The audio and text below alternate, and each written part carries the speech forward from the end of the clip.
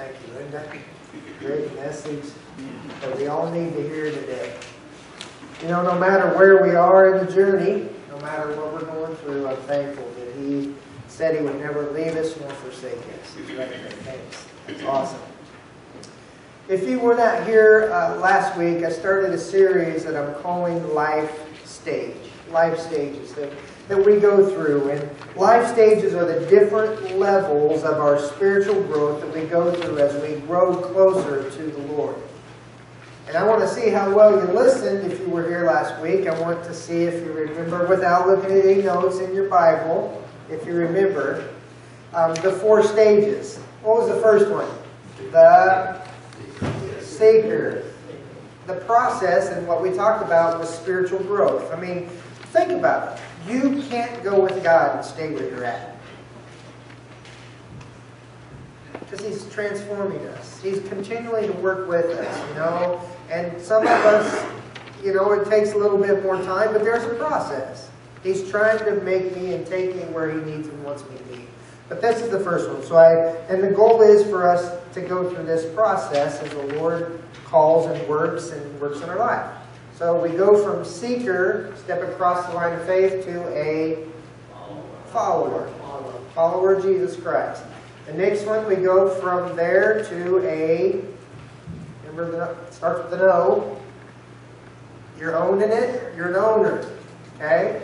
Seeker, follower, to an owner. And owning it means that I'm going to work with I'm going to take ownership for my own spiritual growth. And from owner, the next step in the process is remember it starts with an R? A reproducer. So those are the 4 things. And I guarantee that in even a small crowd like we have today, that all 4 of these stages are represented. What I want to do through this process is to help you define where are you personally.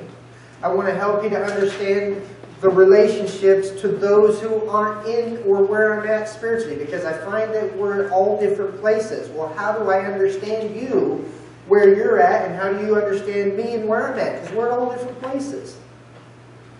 We just are. And then I want to help us, no matter where you're at, is how can I grow closer to God through these stages? And this morning we're going to look at the first one, which is the seeker, the first part of that. And I want to look at it by basically asking some questions about the seeker, that first stage. You have sermon notes. You're welcome to take those and grab a pencil and let's get started. Here's the first one. I want to ask this question. Who is a seeker? So that we're all on the same page together when you understand or ever hear that word, the seeker. And again, it's a part of the process. And I want everybody to be on the same page. When it comes to who is a seeker, here's the first thing in your notes. A seeker is someone who is not yet in a relationship with Jesus Christ. This person, for whatever reason, has not yet dedicated their life to Jesus Christ. They might be atheists, they might be agnostic, they might be something else. They might or they might not attend a church. They might be very old, they might be very young, or somewhere in between. This seeker or a seeker may have heard of Jesus Christ before, or maybe they have not heard ever about Jesus Christ. But the one thing that a seeker has in common is they have never taken the step of commitment that is necessary to be considered a follower of Jesus Christ. They just have not taken that step. You know what? I used to be there. You all used to be there. You were investigating, you were seeking the claims of Christ. You were seeking who is God. You were seeking some answers to some questions that you have, but there was this line right there. Have you ever seen Hook or Peter Pan? I remember him in a movie he took a sword and he took it across the ground and all the kids were standing there and he says, "All right, who believe that I am Peter Pan? Step across the line." A few of the kids are debating whether to step across the line, you know. I mean, isn't that what it is? There's a line of faith that says, yes, I believe. And the seeker's trying to investigate. At some point, again in the process, they say, yes, I believe that Jesus is the Son of God. I believe that He died for me. But there's a process. But for whatever reason, they've not made that commitment. Here's a second thing about a seeker. A seeker is someone who is consciously or unconsciously looking for God. This is where the term seeker comes in. They're usually looking for answers, especially in the spiritual realm. Every cultural indicator that you look at today will tell you that people, especially the younger generation, it's interesting, you might think, seriously? But the younger generation, they say, they're more open to spiritual things than generations before. They're very open to it. As a matter of fact, they're more open to it than any other generation in history. A few years ago, there was a rock group called R.E.M. They had a song that was called Losing My Religion. Here's a couple of the lyrics that they had in there. It says, every day, every waking hour, I'm choosing my confession. In many ways, this R.E.M. group, not one of my favorites, but they sang years ago, and it was one of those things where in some ways they were speaking for the generation of spiritual seekers who were saying, I'm sick of religion. But they knew the value of relationships. They were in the spiritual marketplace. They were choosing which confession of faith met their needs. See, people today are beginning to tap into to the spiritual dimension like never before. Now notice, I didn't say that they were tapping into Christianity like never before. But they're open to very different forms of spirituality. Sorry. Got the pages mixed up. Some people are searching in Eastern religions. My neighbor, a friend of mine, was searching for answers, but he was looking all over the place. And one of those was Eastern religions. Some people are looking into New Age teachings. Some people are just looking into various types of religious experience that kind of meets their needs or fulfill their needs. Now, whether these people are looking into Christianity for their answers or not, the bottom line is they're looking. They're searching for answers. And that's what I mean when I say they're consciously or subconsciously, they're looking for God. They're open to experiencing whatever will bring them fulfillment. We know what will bring them fulfillment. My hope is that you will look and look. The scripture says, seek me with all your heart and you'll find me. The Lord wants you to find him. But that's people in our day. That's seekers looking, they're wanting to know God. They're wanting to know answers. But there's someone who's consciously or subconsciously looking for God. So that's who a seeker is. Let me share the second question, and that is this. What does a seeker need to know? I don't take for granted that even in a church our size, that every time we get together, that we're all followers, owners, reproducers. There are times, and there may be even someone here. I met someone, talked to them just last week, and they told me basically the fact that they didn't become Christians till late in their life. But they'd been to church many times. What was she saying? She was saying we were seekers. We didn't step across the line of faith, but we were there. So there may be someone here this morning in our midst who would say, you're talking about me. I've not crossed that line of faith, but I am seeking the Lord. I'm seeking God. I'm seeking to know all these things. And I want to say, if that's you this morning, I'm glad that you're here. And I pray that you be open and willing to hear the things, not only that Christianity, that Christ has to offer you, but what you have to offer to Him. Now, what I'm going to share, I'm going to share these real quick with you. It might sound a little intense, and guess what? It should. Because when you're talking about a relationship to and with the God of the universe, guess what? It ought to shake us a little bit. There ought to be a little bit of fear. You see this shaking? There ought to be fear. And we need to look long and hard about the world and our place in it. Let me give you 3 truths that you need to know. If you're a seeker this morning, or I know that many of you may have someone in your family, a neighbor, a friend that you know is a seeker. They've not yet crossed that line. Here's some truths you need to hear as a seeker. The first one is this. God is searching for you. God is the hound of heaven. He is right here searching for you. And as you're searching for Him, you need to know that He's on the lookout for you. Jesus, who is the Son of God, who is God in the flesh, came from heaven to this planet basically for one reason, and that was to seek you and find you, to offer you the greatest gift ever given to mankind. He was after you alone. If there were just you and 99 were saved, the Scripture says He would have left the 99 to go find you. Luke 19:10 says this, "For the Son of Man, for Jesus came to seek and to save that which was lost." I want you to circle two words, seek and save. Because there's a dual purpose here. Jesus wants to find you if you're a seeker. He wants to save you if you're a seeker. He wants to locate the deepest doubts, the hurts, the misunderstandings, the mistrusts. And through the miracle of what Jesus Christ did on the cross, and through His death and resurrection, He wants to make you as a seeker whole. See, if we could only see that God is right here. He's in the midst of us today. He is right here walking through every pew, and He wants to minister to you no matter where you are.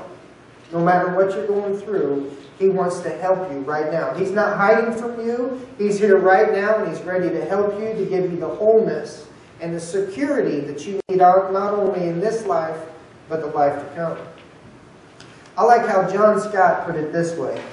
He said, "Our greatest claim to nobility is our created capacity to know God, to be in personal relationship with Him, to love Him and worship Him. Indeed, we are most truly human when we are on our knees before God." See, we were created for a relationship. He is looking for you as a seeker, and you need to know that God is searching for you. Here's the second truth, and that is this. God is giving you a window of opportunity. There's just this time. See, Isaiah 55:6 says, "Seek the Lord while He may be found.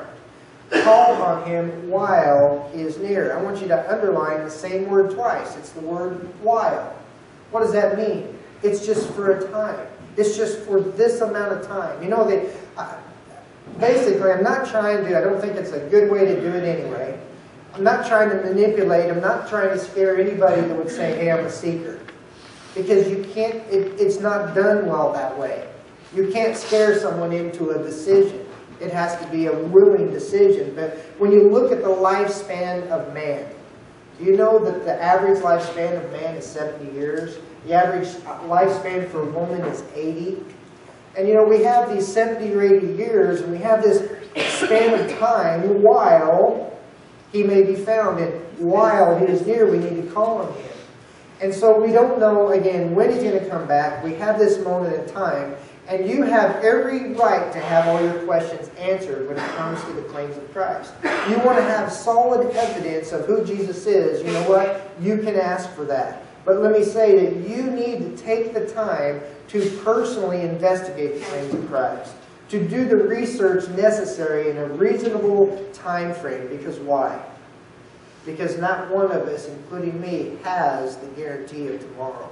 This may be it.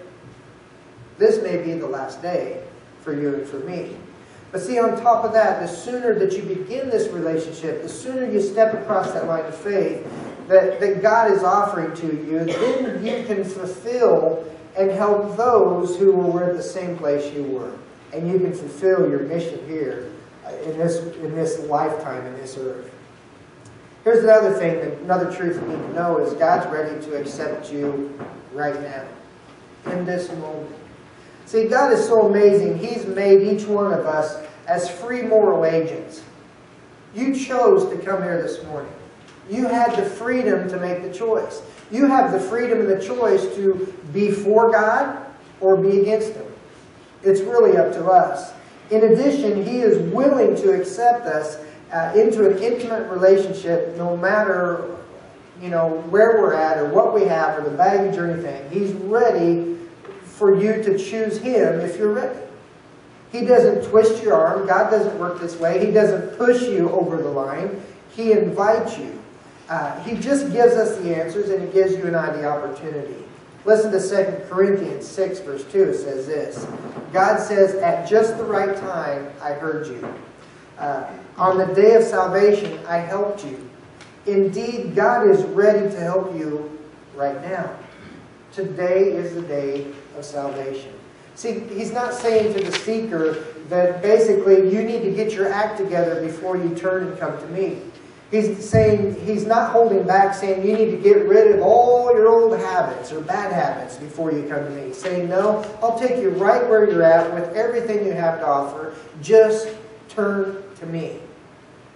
And he's not worried about where you're at today. He's just wanting to help take you where you need to be in the process. See, whenever you're ready as a seeker, God's ready for you.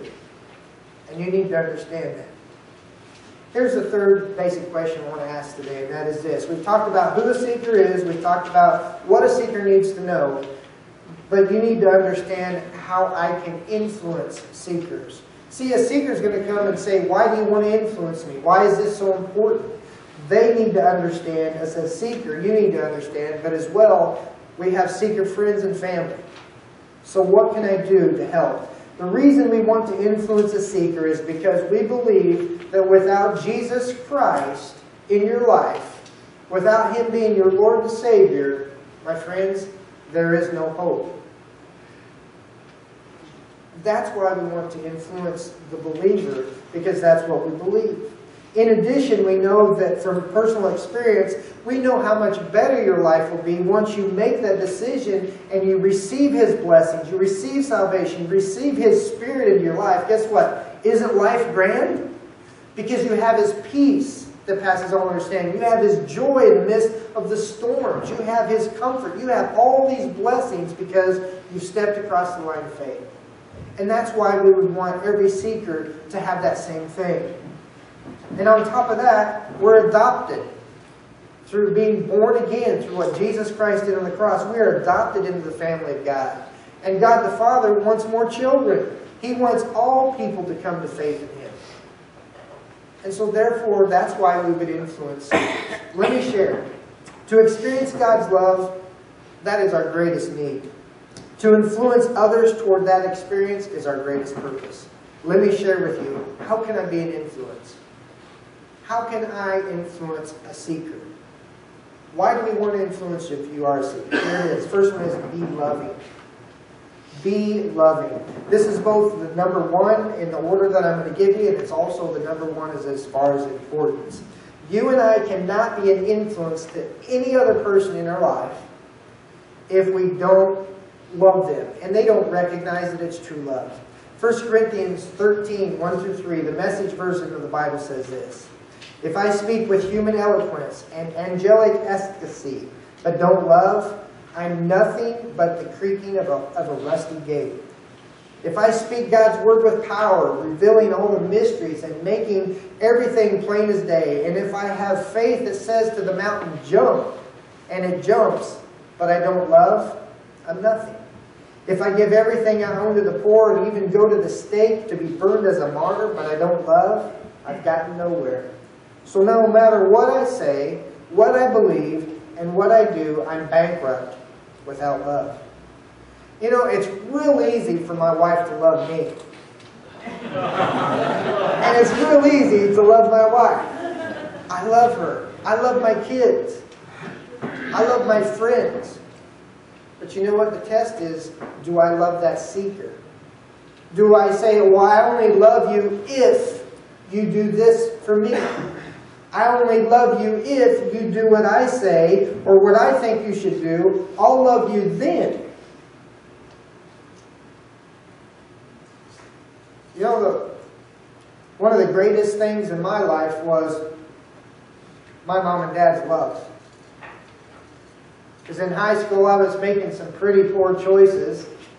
I knew they didn't agree, but I was making some really bad choices. And I broke their hearts. You know what? They could have chosen to say, I don't love you.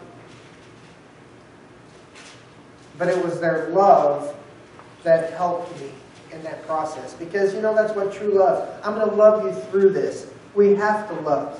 See, the secret of being able to truly love anyone you meet is being found, it is truly How do you do that? I'm truly in love with Jesus. So therefore, since I love Him, I can love you. And as I become more like Him, I'm not only becoming more morally like Him, making right and wrong decisions, but I begin to emulate and express His compassion to everybody in this world.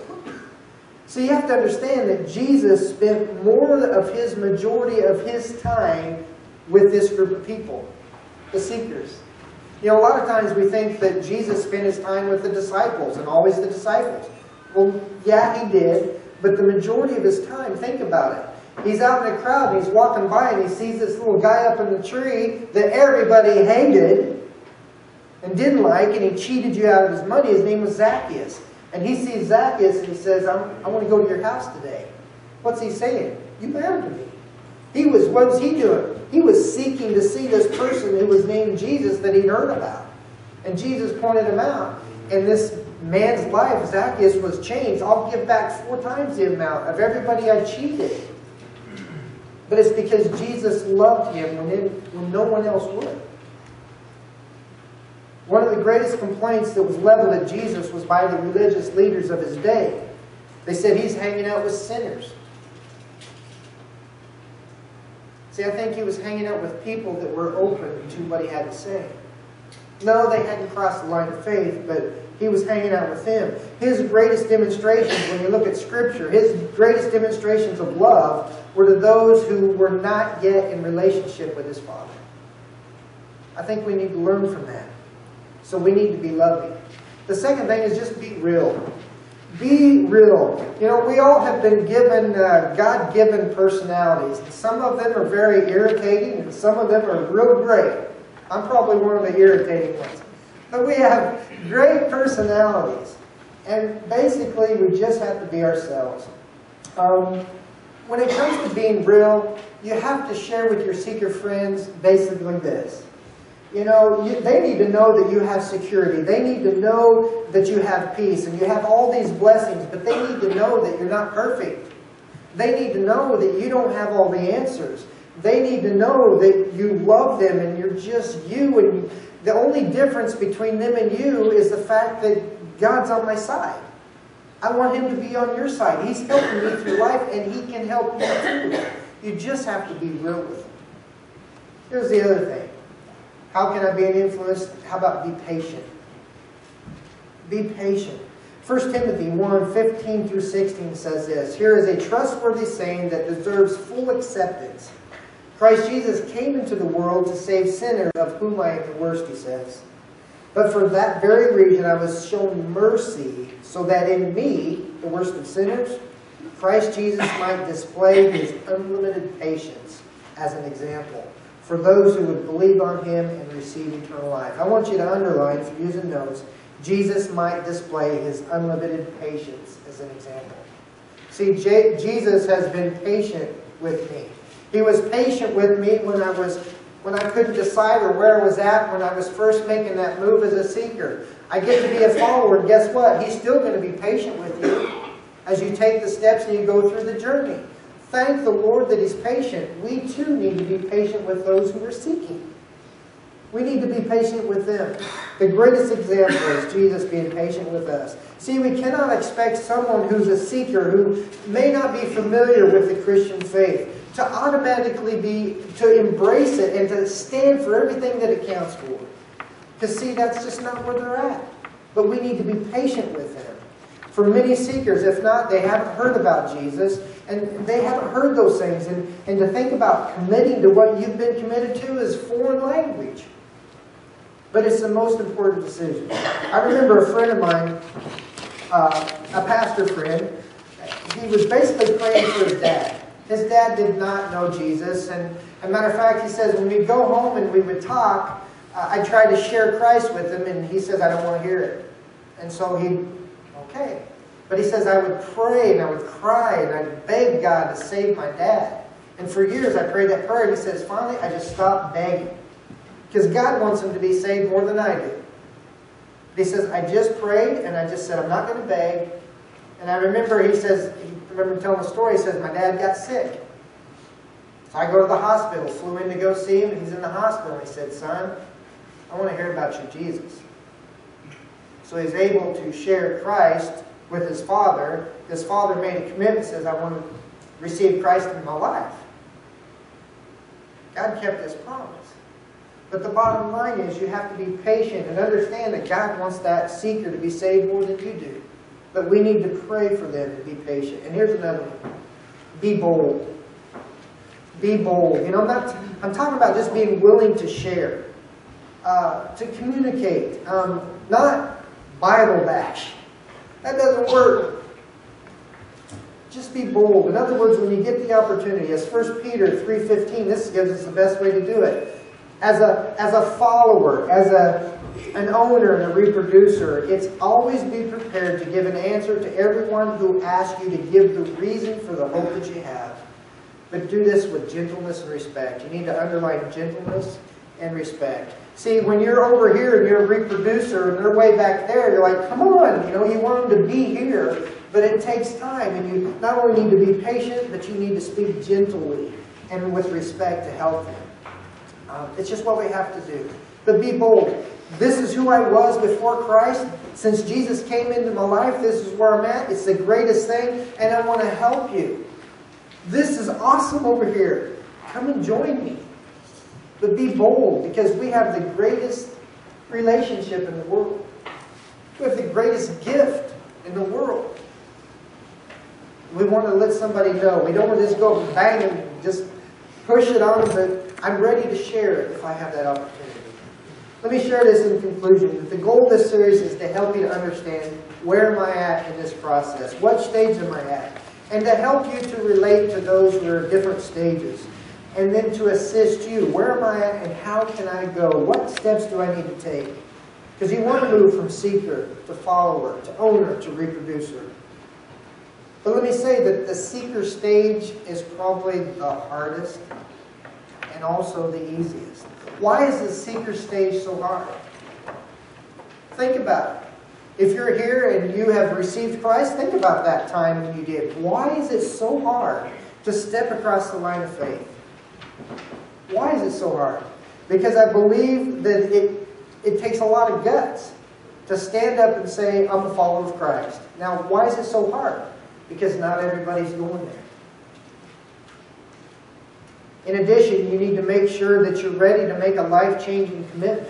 It's just not a one-time commitment. It's a continual process to be what He is. You can't look in the face of God and accept His gift and stay where you're. You can't.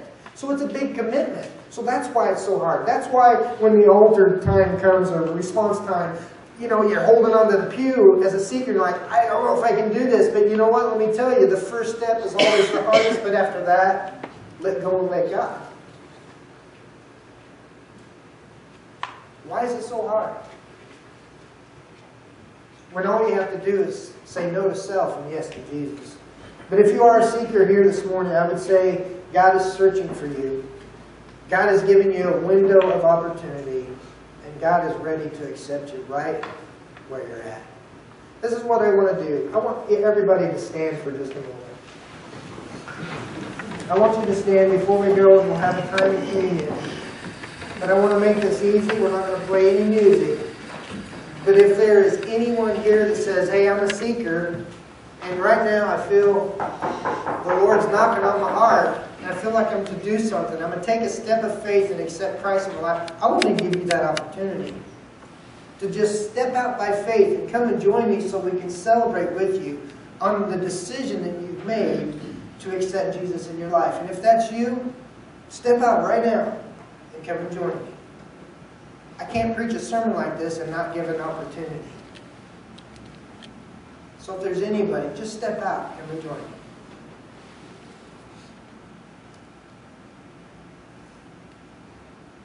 Here's the thing. Everybody in this room, for the most part, is probably totally convinced.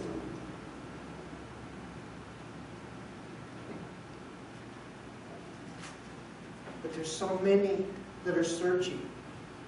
And we have the greatest answer and person in the world to share about. Let's pray for a moment. And then we'll have time of communion. Father, thank you that you call us. You're the hound of heaven. Thank you that you're seeking us and that you want to save us. And Lord, we may be here today and we're way past that. We're a long ways in the journey, and that's great. But Lord, we know a lot of people that aren't. So I pray that we'd seriously pray for them, that the walls would be broken down, that they would come to faith in you. They'd make the greatest decision, because without you, they're lost. You don't want them to be lost. We don't want them to be lost. So thank you that you provided a way. And Lord, as we come to this time of communion, we remember your sacrifice. We remember the gift that you gave to us. Remember that you died in our place. And the fact that you rose again to bring us hope, not only for the life to come, but hope for the day in which we live, that your presence is right here, right now, and in this moment. Thank you for being the Seeker, the Hound of Heaven coming to us. Help us to take steps toward you. In Jesus' name we pray. Amen. You may be seated. I'm asking those